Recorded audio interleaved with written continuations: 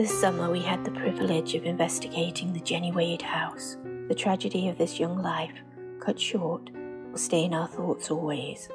We hope to make contact with Jennie and her family, and in so doing, we feel a connection to the past that we will treasure always. And he sits in his favorite rocker now.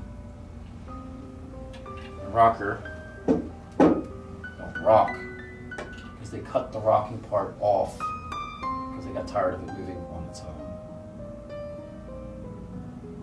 But I believe he sits there and waits for Jennie to come home to take him to wherever she went. And she never will. Are you still able to move the chair?